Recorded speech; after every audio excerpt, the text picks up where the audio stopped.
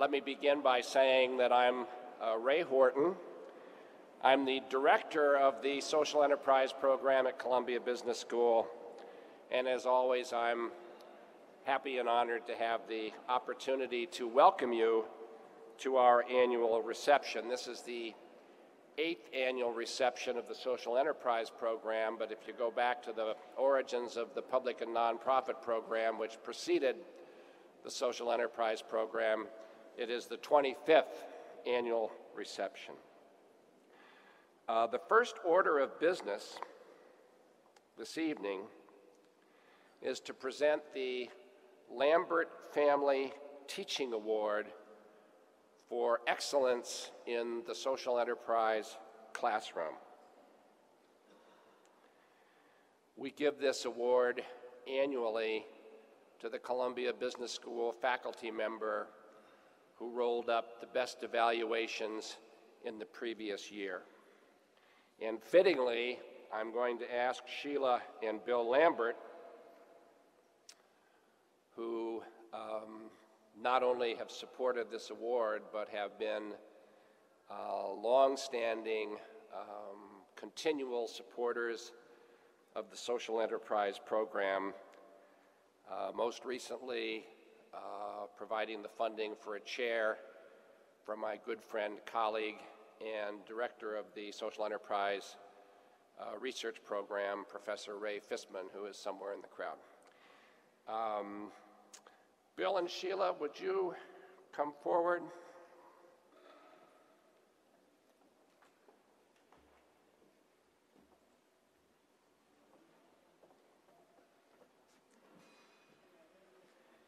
It's our pleasure to give this award to Melissa Berman. Melissa, CEO of Rockefeller Philanthropy Advisors, an organization that distributed last year $200 million in grants. She teaches strategic philanthropy here, and this is the first time somebody has taught a course and then gotten the award immediately after teaching the course. So it's a great return on our investment in terms of developing a course, and Melissa will be back not in the spring, but spring a year from now, because as we went through a little while back, her daughter is applying to college. So she has different priorities right now. But it's our pleasure, and Melissa, would you please come up here?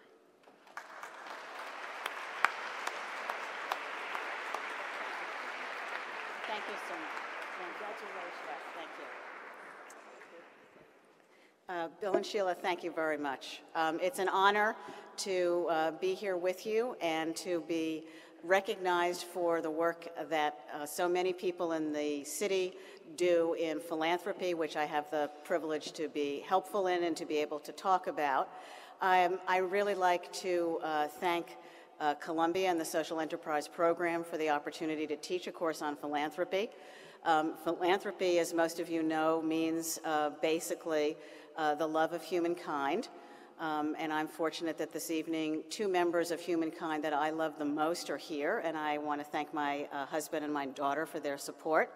I want to thank so many of my colleagues who helped develop this course, some wonderful speakers who helped contribute to the development of this philanthropy course and who spoke with the students, including Russ Carson, who's here tonight, also made this course a wonderful opportunity. I want to thank all the students who participated with such great enthusiasm. And most importantly of all, I'd like to thank Professor Ray Horton, who recruited, coached, and mentored me through this entire process of teaching here at Columbia Business School. Thank you all very much.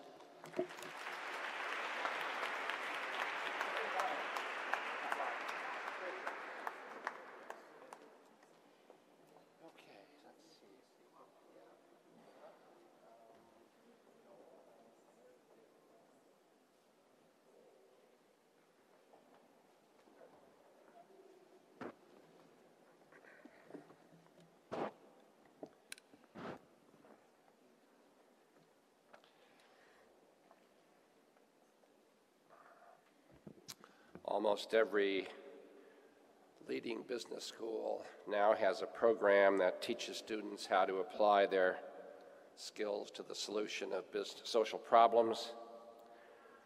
Columbia stands out in several regards, probably most tellingly in the broad conception we have of how social enterprise can be practiced.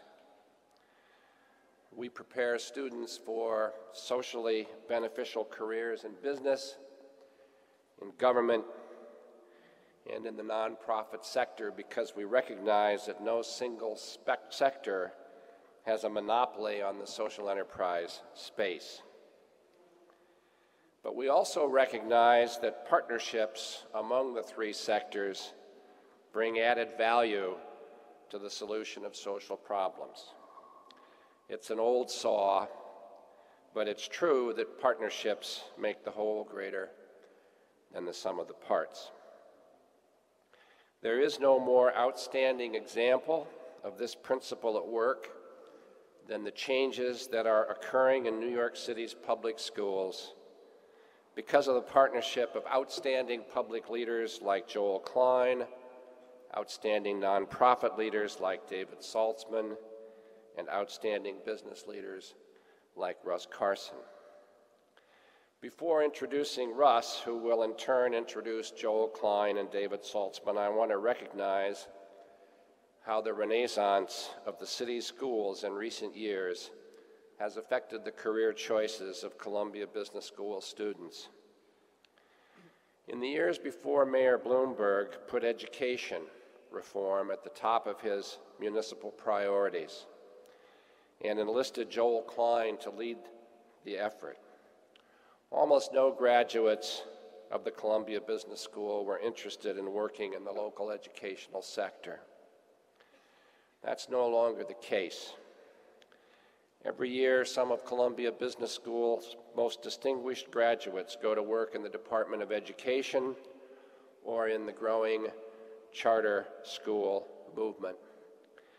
A dozen or so such alumni are with us tonight.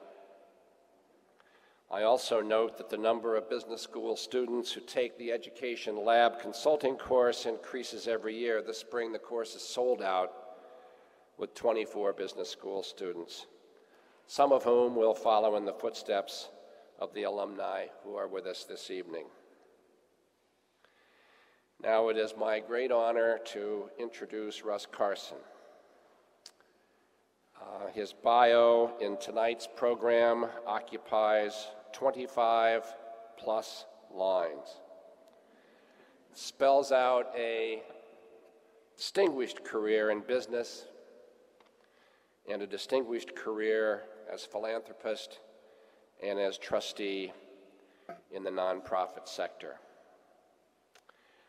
I will simply say that to me, Russ epitomizes the best of Columbia Business School. So, Russ, if you'll take over from here.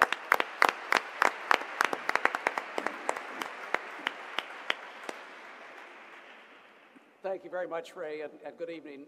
By epitomizing the best of Columbia Business School, I think Ray meant that my job is to stay as quiet as possible. My job is to ask questions of our two guests and see if we can elicit some information that might be of interest to all of you.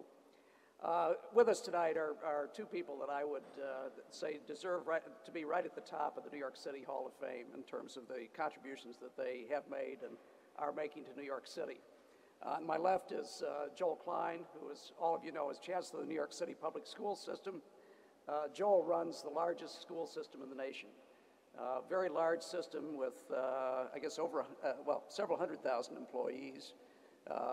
Over 1 million kids go through the system. Budget of $16 billion a year. Huge operation. And Joel left a short-lived career in private enterprise to take the job as Chancellor of Schools. On the far left is David Saltzman, who is the Executive Director of the Robin Hood Foundation. For those of you who don't know Robin Hood, last year Robin Hood raised $140 million for philanthropy, all of which it then invested back into the city, trying to address the issue of how do we alleviate poverty in New York City.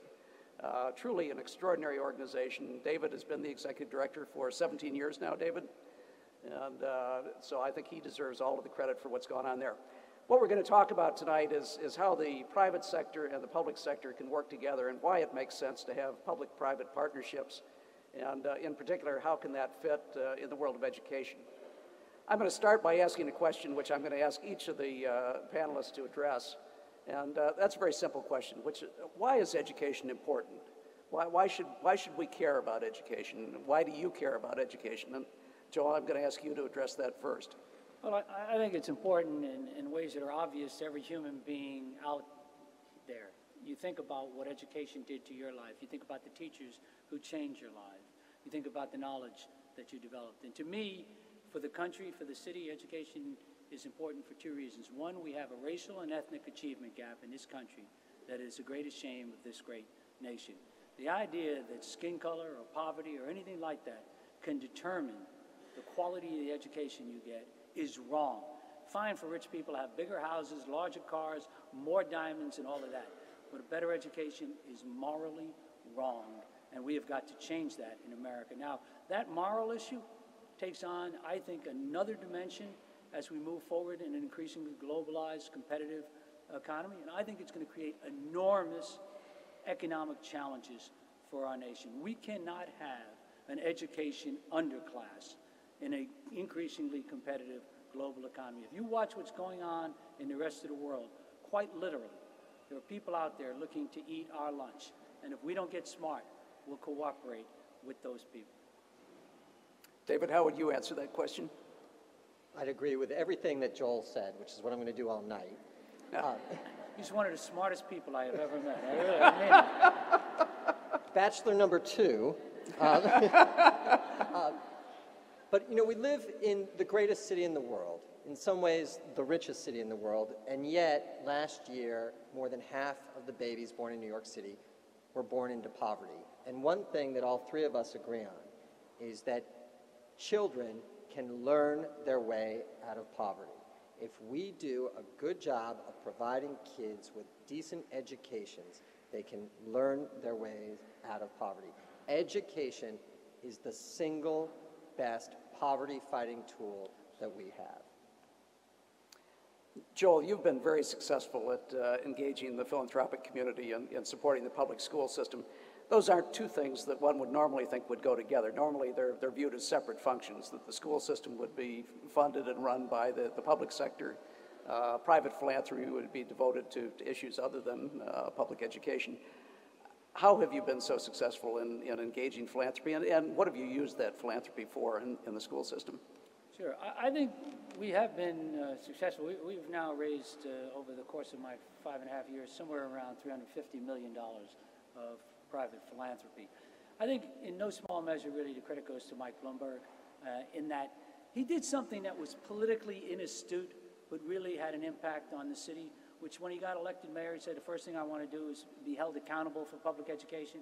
Now, if I had been advising him, I would have said, don't do that. Nobody wants to be held accountable for public education because nobody's transformed it, and you're going to have to run again. And I think the fact that Mike stepped up and decided to show the leadership led the business community to think maybe this is a time we wouldn't be throwing money down a rat hole. The business community cares enormously about education, and the philanthropic community cares enormously, but they've seen so much money invested so poorly. Second thing we did is I view this as really a combination of venture money, if you will, or startup, or so we didn't go to them and say, help me support this program that I have. I put $1 billion against each year, and you give me another $5 million. Nobody thinks if I can't do it for $1 billion, I can't do it for $1 billion and $5 million. But if I say to you, which I said to you and a lot of other people, and you really were a leader on this, I said, look, if I don't train up a new generation of leadership, I won't be able to transform the schools. And if I try to do that on the traditional budget, I'll get killed because people will say, that's money you took from an art program.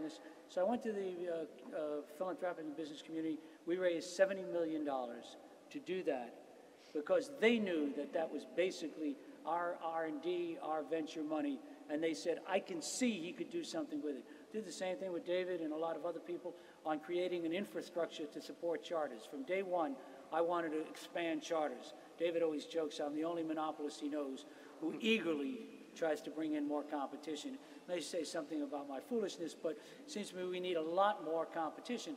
And so David and a couple others got together and we raised $45 million to do that. The Gates Foundation basically has supported us to create a whole new infrastructure to support new small high schools. We've opened up 250 million. So I think the key has been confidence that the money will be wisely invested, and certainly Robin Hood is brutal on asking those questions, and a sense that there are things we could not do without this philanthropic support. David, last year about half of the $140 million that Robin Hood invested in the city went into the field of education. How did you and the board of Robin Hood conclude that that was a wise thing to do with the money that you were raising? Well, we're lucky that we have Joel Klein as our school's chancellor. We would not have invested that much money in education if Joel didn't provide us with the opportunities to invest that money wisely. Let me tell you a frightening story that before Joel was chancellor, I went to one of his predecessors and I said, you know, Robin Hood would love to help you. What can we help you do that you couldn't otherwise do? And he said, you know, I hadn't really thought about it. Let me bring my team together and I'll get back to you. Week passed, no word from him. 2 weeks passed, no word from him. Left many phone messages, still no word. Finally, a month and a half, 2 months later, I was able to reach him. And he said, we got a proposal, it's coming to you. A few days later, I received a proposal. And the best idea that he could come up with was $25,000 for beanbag chairs to create reading nooks in kindergarten classes. So when you ask, why would we want to invest money in education, especially public education, it's because we have a partner who's made it possible for us to make meaningful contributions in kids' lives. Before Joel was the school's chancellor, the schools were shut off to private philanthropists for the most part. The schools were shut off to people who wanted to make a difference. We now have a terrific partner at Tweed Courthouse, where Joel's offices are, and throughout the 1,400 public schools in New York City. Joel, ever since you've been chancellor, you've been engaged in a never-ending program to try and change and reform the system that existed when you arrived.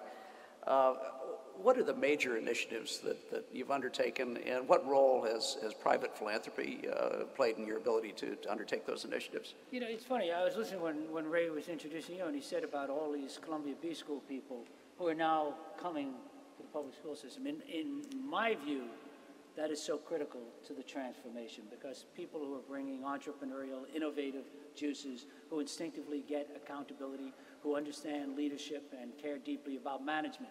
Now, in the world of education, when I talked like that in the beginning, people looked at me like I was nuts. I mean, this was an alien language. And so the transformation at its core has been about a cultural transformation. And it's an understanding. For example, the first thing we did, and if you don't get this, you won't get the rest. There are no great school systems. People don't send kids to a system. They send kids to a school. The unit that matters is the school. First thing we did, our logo is Children First, a system comprised of great schools. So we moved the entire focus to the school. And the key things we came in behind that with are very basic, but in my world, entirely transformative. Number one, school leadership matters. We changed the entire role of the principal. We invested enormously. Good teachers want to work for a good principal. Great teachers are driven out by poor leadership. A good leader sets the tone, creates the culture, sets the expectations in a building. Second thing we did was we empowered these people. Principals used to be the agent of the bureaucracy. They were like a puppet that the bureaucracy jerked on when I got there. One of the radical things I did in my first year, people couldn't believe it. I said principals have to pick their own assistant principals. Before then, the superintendent picked the principal and picked the assistant principal. And all my superintendents said, don't do that. And I said, why not? He said, our principals don't know how to pick assistant principals. And I said, if we have principals who can't pick assistant principals, the game is over. How are they going to run a school if they can't pick their team? So we've driven so much authority and power on the theory, if you create conditions, it'll attract different human talent. In that respect, we've borrowed from the charter movement. Third thing we've done is built the toughest accountability system, because performance matters. I've said this to you many times. The greatest challenge I have is many people in this room believe that we'll never fix education until we fix poverty. and they've got it exactly backwards. And I've got to demonstrate that, in fact, education can transform lives. I've built this accountability system with enormous support from the private sector. Dell, Microsoft, Broad, others. I've built this system to say, here are two schools with the exact same kids, exact same poverty, exact same English language learners, exact same special ed. This school getting these gains, this school getting entirely different gains, to convince the system that performance and outcomes matter. Go throughout the United States, go listen even in the current presidential debates. The basic discussion is about inputs, right? How much money do you spend? What's your class size? How much after school, preschool? But you hear very little discussion about outputs. The discussion you hear typically debunks standardized testing, which says nothing about what we should be doing. It is amazing to me that this nation doesn't have national standards, a national curriculum, and a set of criteria that says to be educated in America and graduate high school means thus and such, not a race to the bottom by increasing graduation rates through lowering standards. Those are all the kind of things that are very counterintuitive in a system that abhorred differentiation, focused on compliance, and cared most about the inputs. And we have had real success, and I give the United Federation of Teachers a great deal of credit for working with us. In New York City, unlike a lot of cities, you can no longer show up at a school and demand a position by seniority. You have to be hired by that school. That may sound surprising to people, but in most school systems, large numbers of teachers have legal right to fill a slot, whether the school, principal, anyone wants them. We've put in place one of the most exciting, it's an early phase, but the most exciting pay-for-performance programs. It's school-based, involves teachers in trying to differentiate and create a profession out of teachers. We've put in place now for principals in New York City the most aggressive compensation system. I can take top-notch principals, offer them $25K a year, send them to a different school, and let them do transformation work. We just announced the first the other day. But at its core, Russ, education is a service delivery challenge. If you don't lead it, manage it, and create the proper incentives in order to make it happen, it won't happen. That's about cultural transformation. That's why the kids from business school want to come and be a part of it. The core leaders that I have at many levels in the system now are not people who came from the ed schools. They're people who came from the business schools, people who came from the business sector. That causes me a lot of political heat, but that's just fine, because if you don't inject entrepreneurialism, accountability, innovation, differentiation, all of those things, you know what? We'll continue to get the same pitiful results we've gotten for the last 50 years in American education.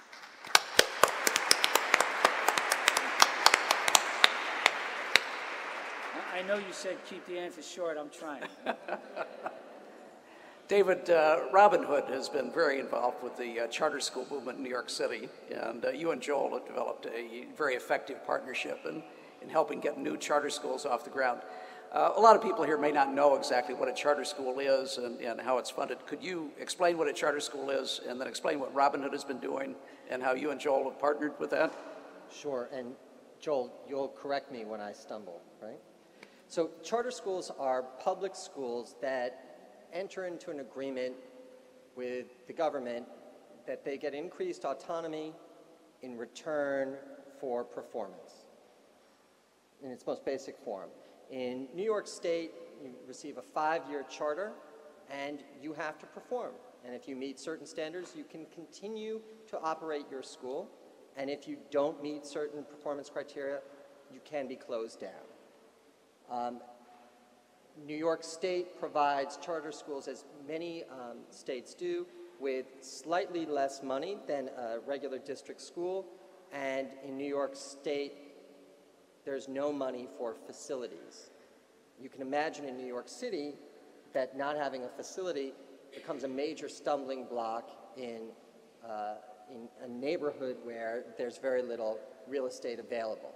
What this man has done, this is where he is the monopolist inviting in the competition, is he has helped seeded charter schools. He's provided them with not only facilities, but he's also provided them with all sorts of technical help so that they can succeed. Can I show a very quick PowerPoint presentation please on this do. stuff? So, brought some visual aids for you. How are your feet, by the way? We're sitting. We're having a great time. Happy Mardi Gras. So let me talk for a second, I hope this works, about Bedford-Stuyvesant, Brooklyn. Bed-Stuy is one of the poorest neighborhoods, not just in New York City, but in the United States. One alarming statistic, 1 in 8 men in Bedford-Stuyvesant are incarcerated each year. So a group of people came together and they said, we would like to start a charter school in Bed-Stuy that will be an all-boys school. And they received a charter for something called Excellence Academy. And they were desperate to find a home for this school.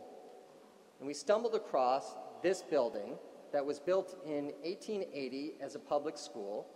It was in the 1960s sold to a yeshiva, and then it was burned down in a mysterious fire, most probably for insurance purposes, and it became the home of nothing good.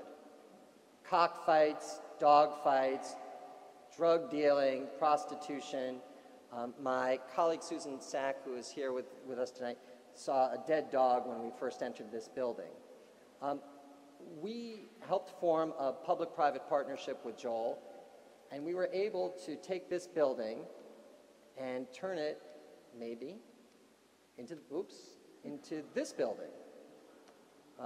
One night, in another wonderful partnership, I was eating ice cream with our kids, and I was introduced to Robert Stern, the Dean of Architecture, not at Columbia, though I used to teach her at Yale. And he said, oh, you're that Robin Hood guy. I bet you have some pro bono project you'd like me to do. And I said, sure. And so he became the architect on this school. And it is a fantastic school that is all about excellence. And this couldn't have happened without Joel's help. But the most important thing, come on, slides, is in Bed-Stuy, you would expect that only 48% of third graders would read at or above grade level. And you would expect that slightly more than that, 72% of third graders would perform at or above grade level in math. But thanks to Joel and to this terrific public-private partnership, at Excellence, 92% of the children read at or above grade level, and 100% perform at or above grade level in math. Now, the moral of this story is when great philanthropists, people like Russ Carson, and great civil servants, great government officials, great public servants like Joel Klein come together, they form a winning team. Can we get copies of that last slide, David?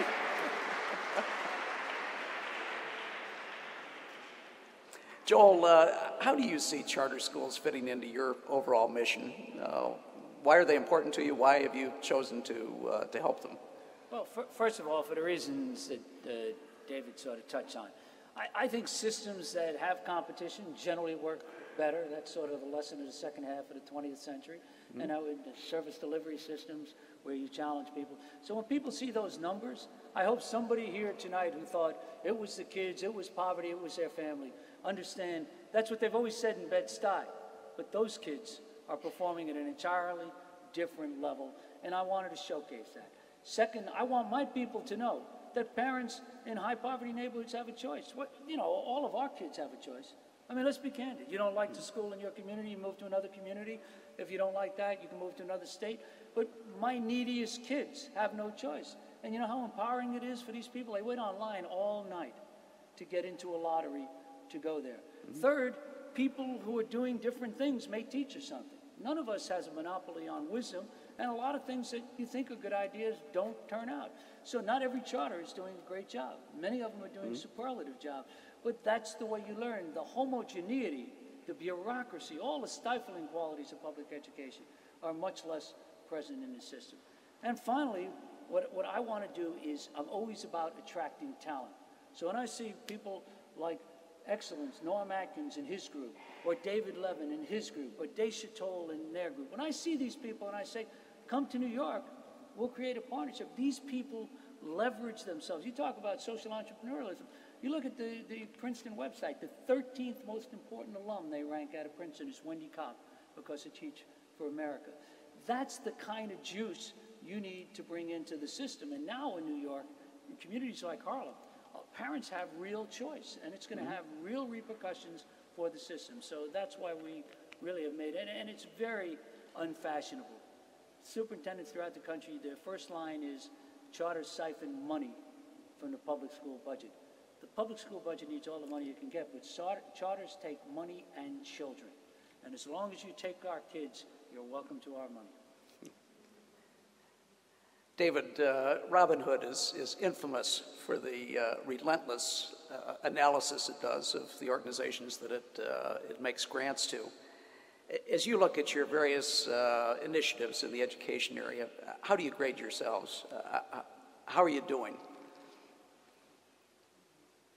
It's a really good question. I'd say we're doing pretty good. Pretty well, I believe is. No, that was my point. That was my point. We're just doing pretty good, and I think that we're on our way to doing pretty well. So let me say what I mean by that. We're involved in a couple of really terrific partnerships with Joel. One that we haven't spoken about yet is we've started a new master's degree program for teachers and aspiring teachers that is being led by some of the best practitioners in the country. And I sat in on one of the classes this summer, and we spent 2 hours talking about what happens in the first 5 minutes of a class. How do you get students seated and engaged? And it was thrilling. And unfortunately, that's the type of thing that isn't taught enough in graduate programs in education in New York City or in the United States. I don't know if that program will receive an A+, but I think it's going to receive an A+. And so that's why I say we're pretty good, and I think we're getting to pretty well. That's a critically important program. I mean, what he's trying to do, which again will be unpopular in certain circles, and God bless him, he's trying to transform what the educational degree program is all about. And again, by creating competition, by putting up a different model, and we've partnered because each year I hire somewhere, and some are in the room tonight, somewhere around 1,800 teaching fellows, and I pay for their masters.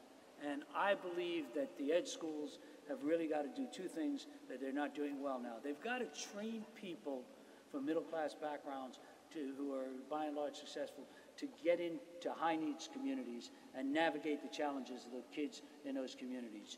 If you stay up on the hill, you're not going to figure out what's happening inside the hood. And the second thing is we've got to do a much better job on content preparation.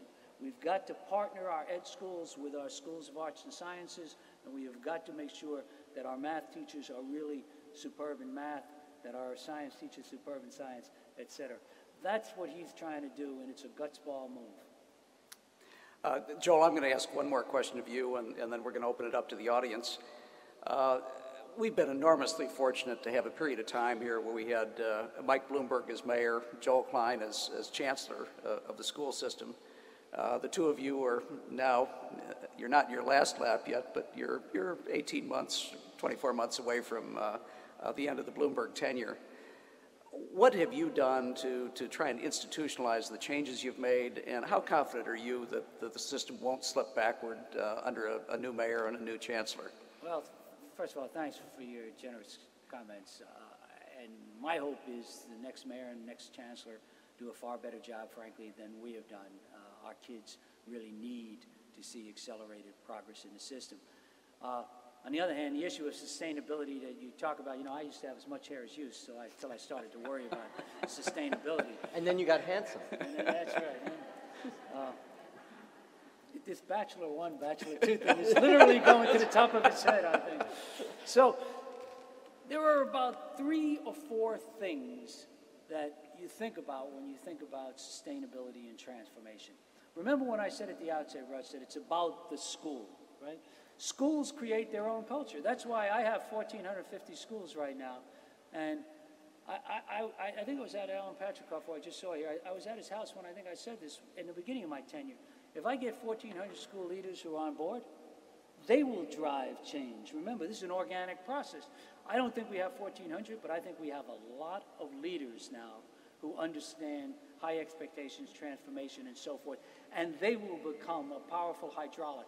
We now survey all of our principals, and we get the whole thing, what we do well, because I believe the bureaucracy is there to serve the schools. Till I got here, I'll tell you, the schools were there to serve the bureaucracy. It's a fundamental transformation, and I don't think the schools, the principals, and their communities will completely walk away from that. Second of all, I believe data and transparency matter.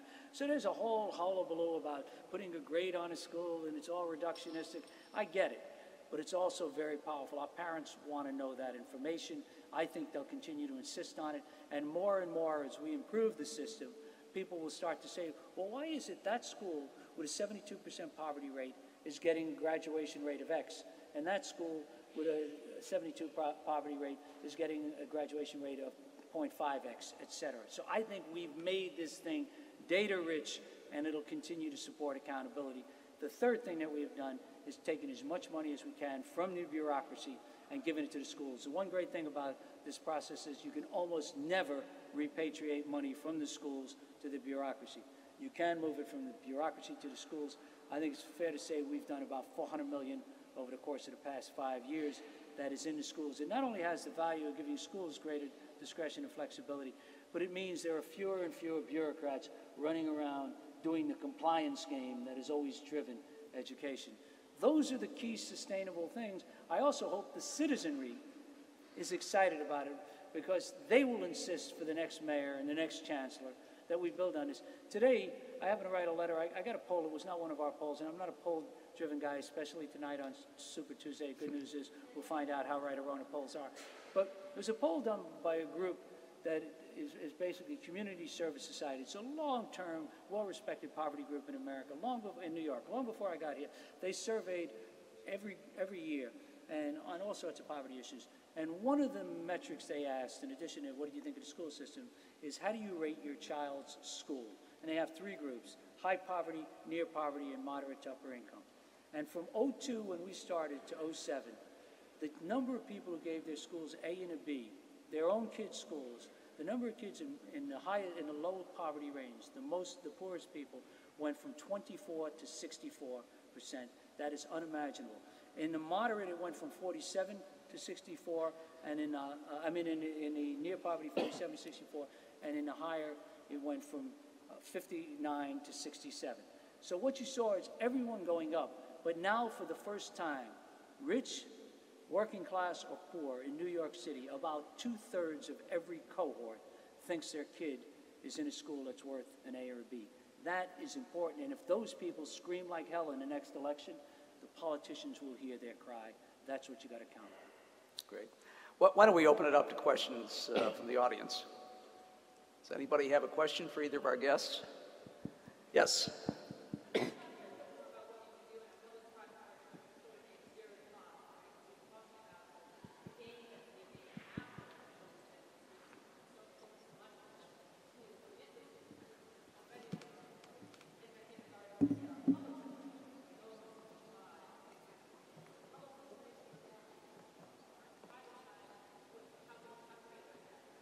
The best model of that is the Harlem Children's Zone that Jeff Canada. The question is basically, how do we do the 0 to 5 problem? What the questioner legitimately asks is, we're wasting 5 years, and what kind of public-private partnerships? To me, it's not the only model, but it's probably the best one out there, which is the work that Jeff Canada has done in the Harlem Children's Zone. So he's literally marked off a series of 97 blocks or something like that in Harlem, in which he finds out every woman who's pregnant and enrolls her in baby college, and then follows on top of that with a program called the Harlem Gems, so that they start those kids in preschool. And then now Jeff has added charters on top of that. And what his theory, which is absolutely right and working, is we have got to maximize the use of those 5 years. And David and lots of other people have supported Jeff in the work that he's doing. And again, we should look at different models. The public should invest a lot more in intelligent pre-K work. Not just Head Start, but in intelligent pre-K work. We should extend the amount of time these kids are spending in educational or pre-K environments. And in the early grades, kindergarten, first, second, should have longer days, particularly for kids for high poverty neighborhoods, and longer years. We can show that at the end of kindergarten, end of first grade, our kids in high poverty neighborhoods lose 2-3 months of learning that, believe me, they can't afford to lose. David, you might comment on what Robin Hood is doing in early childhood education. Joel mentioned the Harlem Children's Zone's Baby College. One of the terrific things we were able to do to help Jeff is introduce him to T. Barry Brazelton, who is one of the nation's foremost pediatricians who's up at Harvard. He's the author of 34 books, had several television shows. I think many of you in this room who have raised children have relied on his advice. We introduced Dr. Brazelton to Jeff, and now Harvard has come to Harlem. And so Dr. Brazelton and his team from Harlem come down and work with Jeff Canada on these 97 blocks in central Harlem to help poor families make sure that their children are ready when they hit kindergarten in public schools. Other questions? Yes, hi. Yes. Good evening. My name is Ashley Goldberg, and I've had the privilege of working in that Bed-Stuy community that you project on the screen. My question is directed towards Chancellor Klein. What was the intent behind the unexpected budget cuts that faced many teachers last week, and where is that money going that was taken from the school system? Sure. The budget cuts were unfortunate, and I can assure you no one likes them. The intent behind it was the mayor, who's responsible for the entire city, saw enormous revenue shortfalls in the city of New York. Compared to our projections, if they were at this, the revenue shortfalls are like that. The mayor has in every prior cut spared us, but this time he felt the crisis was significant enough, the shortfall in revenues was significant enough that he basically imposed a 2.5% reduction this year and a 5% reduction next year. Essentially, from the city's money, about somewhere around 60%, 65% of that is in the schools, including this $350-400 million I talked about before. We took some cuts in the bureaucracy, some cuts in our other programs, but in the end, we had to pass some cuts along to the schools. This year, most of our schools have that money in reserves. They don't have to cut programs. There's well over $200 million that is what's called unscheduled, and we're working with our schools to make sure they do this in a smart way. We'll have to see where we are next year, but just so I'm clear with you, for someone like me, budget cuts is nothing but bad news. But on the other hand, when the city's in financial trouble, our job as leaders come together and to make sure that we can match revenues and expenditures. If we don't, the city goes into default and the school system goes into default, and they put it under a control panel, and I, for one, think that would be the worst of all outcomes. We have a question from the other side. Yeah, hi, Steve Feldman. I'm an alum of the business school, and I just want to thank you, gentlemen, for being here. My question is, as a reader just of the newspapers here in New York City, one could get the impression that the union, the teachers union, opposes you in a lot of the things you try and do. I was wondering if you might just comment on the state of your relations and where you think that's going. That's probably for you. You think so? That's bachelor number one over here that's going to answer that question. It's actually, I think in all fairness, I think the teachers union has worked very constructively with us. You know, I would like a more accelerated pace of change. That's the nature. A lot of times, and the press loves us. You know, the press thinks if there's controversy, there's readership. And don't mistake that basic profit motive in newspaper sales. Controversy and readership. So, you know, us and the union, these are the two titans, big bad government and the union. So they play up a lot of it. But with all seriousness, I think Randy Weingarten really led the way to this pay for performance. Has become a national model. A lot of other people are looking at it. She's worked with us on things like lead teachers, where we pay additional monies for high need schools. We have a signing bonus of $15,000. So, you know, it's a process thing, but I will be the first to tell you that over the course of our 5.5 years, we've done a lot of constructive things with the United Federation of Teachers. I commend her leadership, and I wish it would be more accelerated. That's just the nature of the dynamic. But I wouldn't overread the day-to-day name calling and, you know, all that sort of stuff. That's just what I call part of the glory of love. You give a little, take a little. Love. Well, you know that song. You give a little, take a little, and let your poor heart break a little.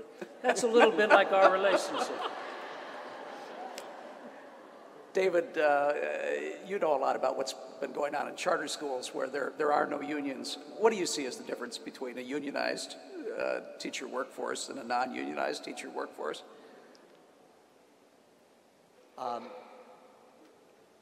School leaders get to completely choose their faculty. They can hire and fire their team. They can set longer hours. They can pay more money. I think those are probably the And as a result of that, do they get better teachers? Some get much better teachers. Those that do it correctly get much better teachers. Lindsay Cruz, who's a graduate of Columbia, is here, and she's helping on recruiting for Uncommon Schools, which runs Excellence. And I think that at Excellence, they see something like 1,000 applicants. Is that right for every teaching position, Lindsay? Is that roughly right? More or less. That's oh, look, I feel like Rudy Giuliani. Boy, is that a cheap shot.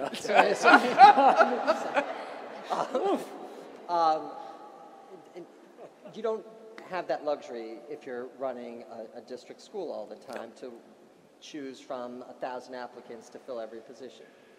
Yeah, exactly. In deference to your feet, why don't we take 2 more questions? I think we have a question over on this side. Good evening, Chancellor Klein. Given that the city is home to so many immigrants from all over the world, what steps is the system taking to make sure that the children of immigrants, legal or illegal, are not marginalized in the education system? And secondly, the question is, in charter schools, do you seem to have the same problem?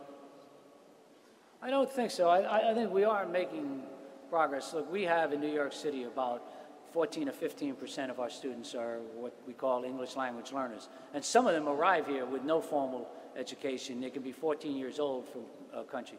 So it's an incredible challenge. We have done several things. One, we have tried to the extent we can, standardize our English language teaching so that in the course of any program, increasingly, students are being taught in English. So you might have, for example, math classes early on, and I think that's important. We have a lot of bilingual programs. Second, we have the most dual language programs in the entire nation. So we have schools like Xuan Wen, which we did down in Chinatown, which has got many kids who speak Mandarin, but many kids whose native language is English, and by the time they graduate, kids are fluent in both. We have some West Side schools that have dual language in Spanish. We opened up a school recently in Arabic. We have some in French and Haitian Creole. Third thing we've done is open up more international schools in the city where we try to bring together the expertise for people to be able to teach those students. I don't want to gainsay the challenge, and I just said in Albany yesterday, for them not to take into account in funding formulas how many people we have who come to New York City that are different from any other part of the state. And many of them, as I said, not when they're in kindergarten or first grade, and the natures of those challenges. We're also opening up, to the extent we can afford it, Saturday programs for the parents, many of whom also don't speak English, so that we can try to get the parents and the kids on the same track. There's a lot more we could do, take a lot more resources, but I do think over the last 5 to 6 years, we've really made a major dent in terms of addressing this problem. Thank you. Do we have another question from that side of the room? Yes. Hi, my name is Ravika, and I work for a nonprofit organization called the Hope Program in downtown Brooklyn. And many of our participants come from areas like Bed-Stuy and other areas around the city, and are reading and doing math at the 4th grade level or 5th grade level, or are illiterate. So what are we doing for the adults in these neighborhoods to get them the education that they need, and how are we helping them to participate in their children's education since they haven't been exposed to such a good system? I would think it's not just the chancellor and the schools and the principals and the teachers, but a big part of is it the parents also. David, do you want to take a shot at that first? We're not doing enough. The Hope Program is a terrific organization, and I'm lucky enough to... It is, I agree. and I'm lucky enough to have known your work for a decade and a half or more, and I'm glad that Robin Hood is one of your partners. We are too. We need more programs like HOPE that work with adults to make sure that they get all the supports they need so that they can become terrific employees for companies in New York City and terrific parents for children who are in Joel's schools. Joel, do you want to add anything? I mean, it's a real challenge. What I would say is the following. I think you've got to prioritize things. And to me, in America, we have got to prioritize K-12 education. Indeed, with the codicil that the first questioner raised, I think starting much earlier. And you can't, if you try to do everything, you're not going to do things as well as you can. And I think we are missing a huge bet on the transformation of what we can do in education. And that, at least for me, is going to be my #1 priority. Getting the parents involved, doing a lot of adult education, certainly doing adult literacy, these are all critical things that we need to support. But in the end, we have got to prioritize. There's something wrong with a nation in which so many kids are not making it through high school. And you can correlate that to poverty and skin color and recent immigration status almost perfectly. And we have got to fix that problem. And we know from places like Excellence that we can fix it. I just want to end on a story about Excellence. Before I knew what their grades were, I went there. Dave and others said, come see the school. We built it together with Robin Hood. And I walked in, and it's, African-American males are the lowest performing cohort in our city. I walked in, and a young man just was walking in the hall, bumped into me. He said, good morning, Chancellor, kid in kindergarten. Now, first of all, nobody knows who a chancellor. If I go to a public school, a good day is somebody says, who's that, the mayor? I mean, nobody has a clue who a chancellor. I said, good morning, young man, what's your name? He said, my name is Jamal, Chancellor. I said, Jamal, what are you doing here at Excellence Academy? Right? This kid looks me right in the eye and said, well, I'm in the University of Pennsylvania program. I said, Jamal, I said, you're in kindergarten. What do you mean you're in the University of Pennsylvania program? You know what he says to me? He said, well, Chancellor, I'm on my way to college, and it's never too young to start thinking about it. Now, when every kid who grows up in poverty and every kid in Bed-Stuy says to you, I'm on my way to college when they're in kindergarten, and it's never too young to think about it, we will have effected a transformation in public education. We will let our kids set the expectations for which we as adults have been deficient. There's a billion things we can do, but it's much easier to cure poverty if you start at infancy than if you start at adulthood, and we should get serious about it.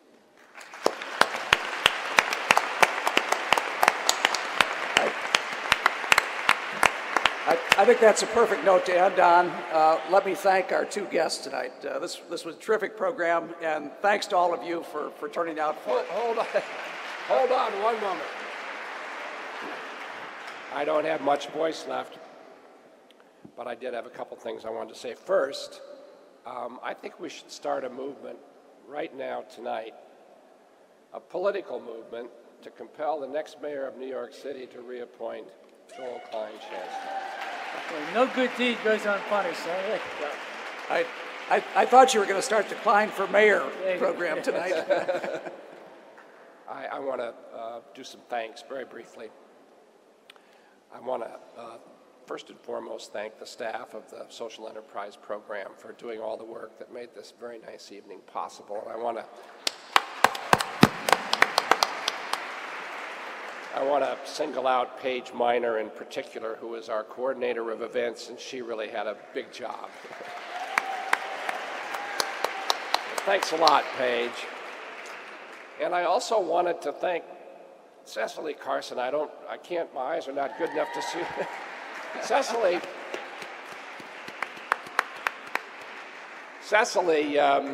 had a unique role in assembling this cast of characters, and I wanted to thank her for her perspicacity in doing so. And finally, I just wanted to thank the three of you.